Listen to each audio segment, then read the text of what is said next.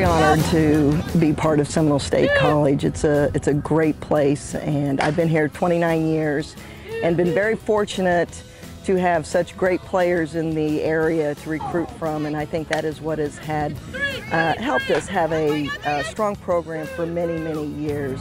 When I first came, of course, it was all slow pitch, so I started the fast pitch program here. So we took our lumps the first few years, but as the high schools got better and the players got better and travel ball helped.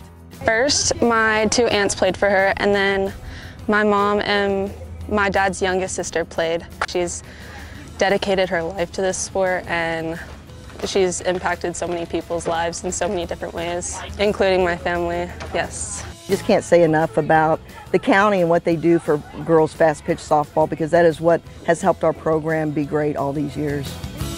As for now, I'm still having a good time at it, so I might have 1 or 2 years left.